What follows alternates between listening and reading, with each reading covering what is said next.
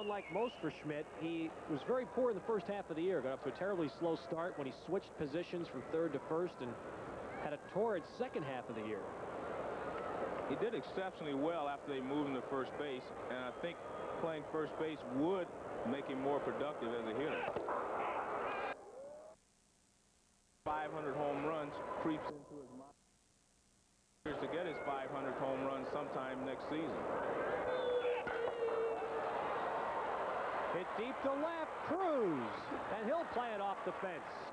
Samuel scores, and Schmidt into second. We're tied at 3.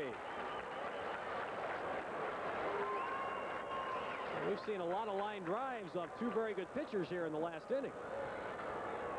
And those balls are hit to the gaps and are driven to the gaps. They're not fly balls. These guys are really hammering Nolan this inning. A double for Reedus, a triple for Samuel, and now a double for Schmidt. He gets this fastball away, and Mike extends on it.